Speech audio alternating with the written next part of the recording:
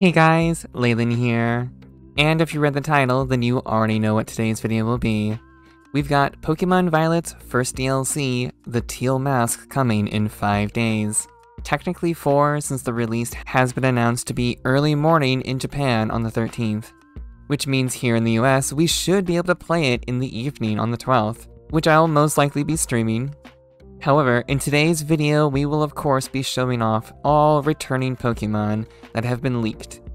So this isn't including all Pokemon that we already have that became available to us via the Pokemon Home update. It goes without saying, of course, spoiler warning. If you wish to keep things a mystery, click away from the video now. Alright, if you're still here, here's the leaked roster of the Pokemon making a return in the Teal Mask. Please note, this is not including any new Pokemon. Alright, first up we have the Ekans line. Next up, we have the Clefairy line. We already had Jigglypuff with its Paradox form, so honestly, who knows if we'll be able to see a new one for them as well. Next up is Vulpix. Although we might be seeing the LeyLynn form in Part 2 in the Indigo Disc. We have already seen other LeyLynn form Pokemon in the recent trailers. Next up is the Oddish line. And then we have the Poliwag line. Up next is the Hitmon line. Next up is my favorite part, because we do in fact get Snorlax's line back. Fun fact, this is the first game ever in the mainline series where Snorlax is not obtainable in the base game. I am so glad that they didn't skip it entirely, because I finally can have my giant cuddly Mon. Next up is Sentret line. After that is the Hoothoot line. Next up is the Spinarak line. Next we have Ambipom. Yanma, which honestly I love its evolution. Gliscor line is next. Next up, we have the Swinub line. It's already been confirmed, of course, but the Poochyena line is making a return.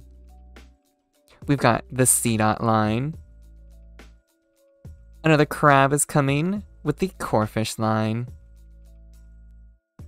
We already have Magikarp, so up next we are getting Feebas line back. Up next we have the Goosely Ghouls, the Duskull line. Chimecho line is up next. Now, with these next ones, I'm not sure if the leaks are true, but I am putting them here because sites like Cerebi and Bulbapedia are reporting them as well.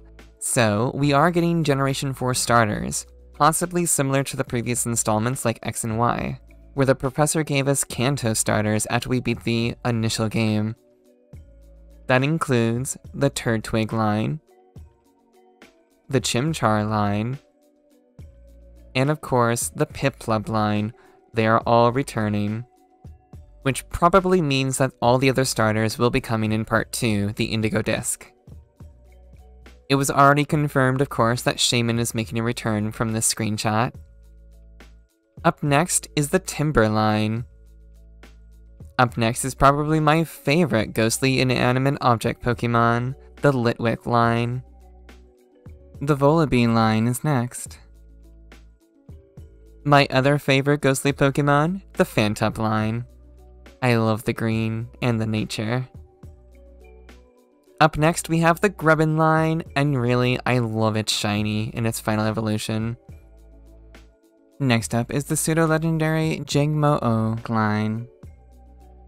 And last, but certainly not least, we have Camarant. So there you have it guys, that is all the known Pokemon making a return to the upcoming Teal Mask DLC. I hope you guys enjoyed. If you did, slap that like button. Let me know who you are most excited to see return in this DLC. And I will catch you in the next one, where we see who is returning in Part 2, the Indigo Disc. Have a good one, guys. Later!